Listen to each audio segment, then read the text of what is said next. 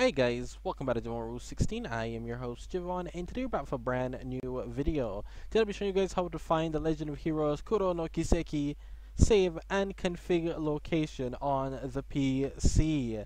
Now this one was actually a bit tricky to find. Obviously it's not running with Unreal Engine 4, it's with their proprietary Fry engine. I totally didn't pronounce that right.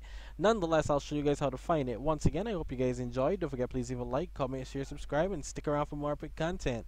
So we're simply going to the C folder, users, whatever you have your name here listed as, and we're normally going to app data. We're not going to do that this time. We're actually going to go to saved games, CLE, Kuro no Kiseki, and you will find the save data here for every save where you can implement your saves, and here will be the settings folder with all of the settings.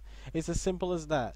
Once again, I hope you guys enjoyed the video, and I'll see you guys next time. If you guys found this video helpful, don't forget to hit that subscribe button. I normally post a bunch of videos like these showing you tips and tricks how to get games working and all sorts of quality of life stuff. I'll see you guys next time.